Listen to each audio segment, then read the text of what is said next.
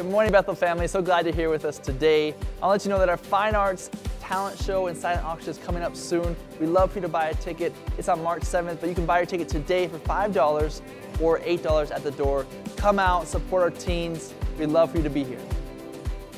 Hi there, if you're new to Bethel or you consider Bethel to be your home church, or maybe you just want to learn more about what we have going on here, I encourage you to sign up for our Connection Point class.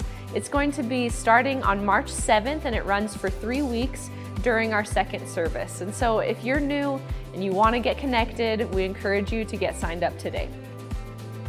On March 14th, we will start 21 days of prayer and fasting. Now, the reason we're doing it on this particular date is because that is 21 days prior to Easter, and we are going to believe for a harvest on Easter. So I want to encourage you right now to begin to invite your friends to come out to be a part of our Easter service.